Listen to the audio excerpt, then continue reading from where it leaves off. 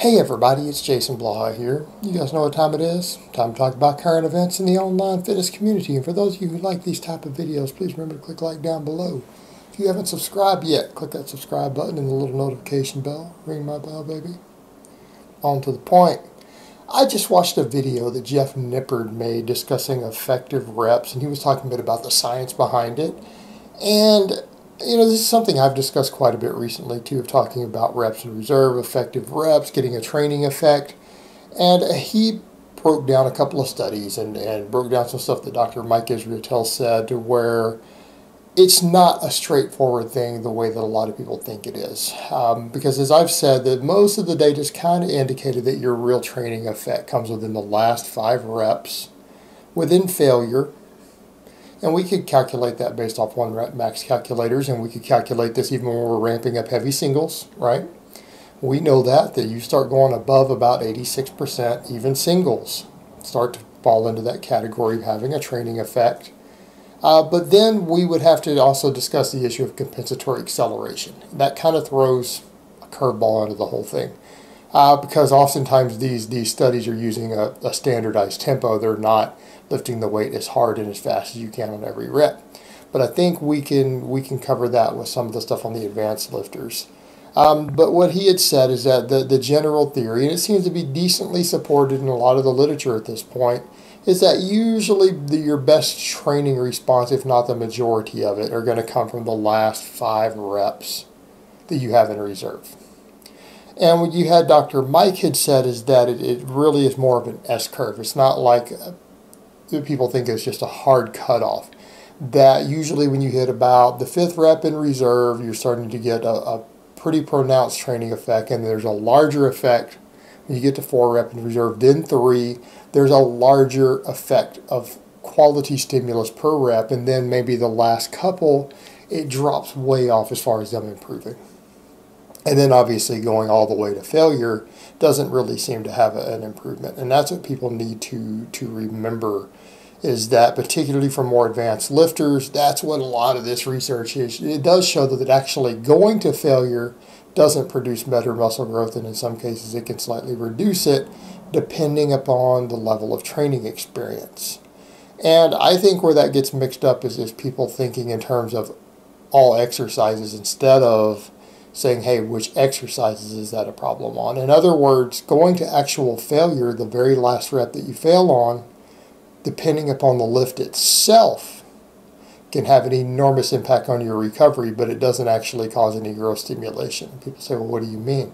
Because not completing a rep means you didn't recruit enough muscle fibers. In other words, those upper motor unit fibers weren't able to push hard enough to actually get anywhere. You've finished. You've already fatigued to the point to where you're not stimulating those fibers anymore.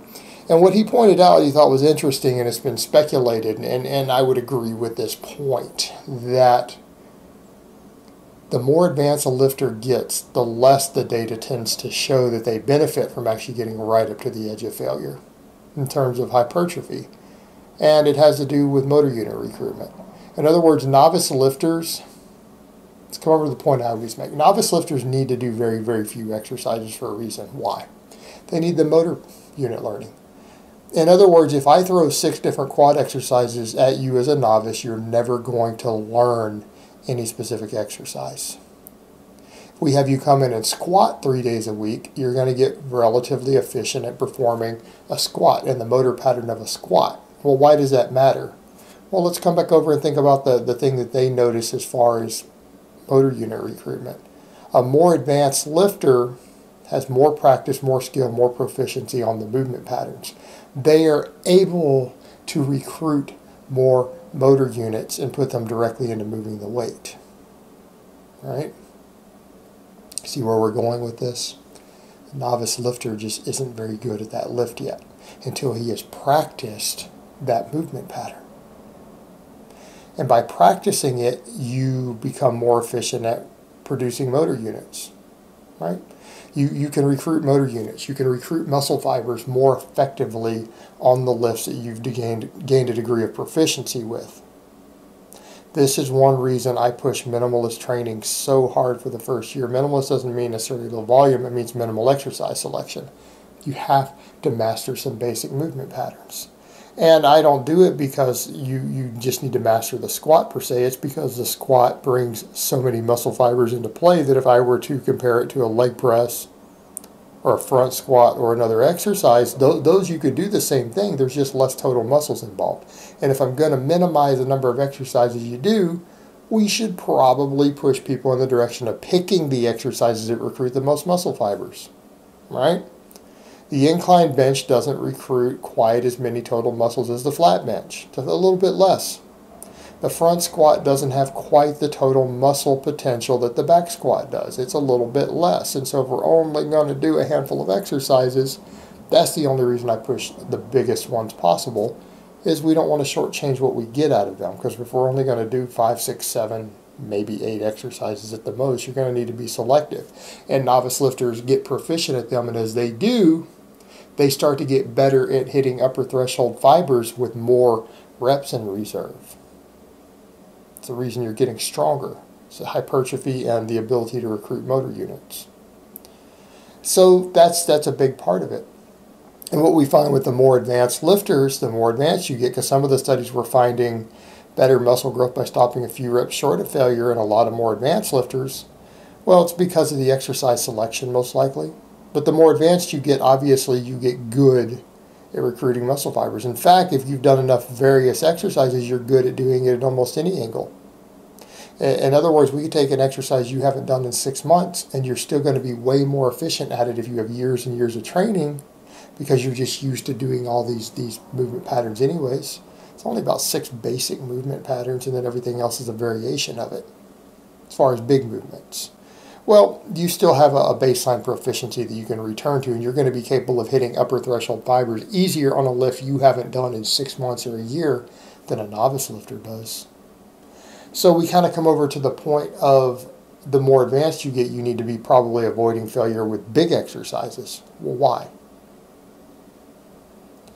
Because when you hit true failure on a big exercise, it impedes your recovery dramatically. You're going to be able to train less. That's not good for the more advanced lifter, because we do need more and more quality volume. The more advanced you get to continue to stimulate adaptation. You have a higher threshold to break the homeostasis in your body, to actually force it to change at all, to even stay where you're at sometimes. So when people say things like, oh, how hard is it to keep muscle? Well, the more advanced you are, the harder it is. In other words, you actually have to train more the bigger and stronger and more advanced you get to even keep what you have. It's no longer a case of, hey, what's my maintenance? Well, if you've gained your first 10 pounds of muscle, it's a lot easier to hold on to that. You're going to have to train a lot less than someone who's gained 25 pounds of muscle to keep it, simply put. Whereas, as Jeff pointed out, and I would agree with this, I don't think we gain muscle particularly well at all in 20-plus rep sets. And I know people say, but this study and that, those studies do not show long-term myofibrillar hypertrophy over the course of a year. They're usually looking at biomarkers.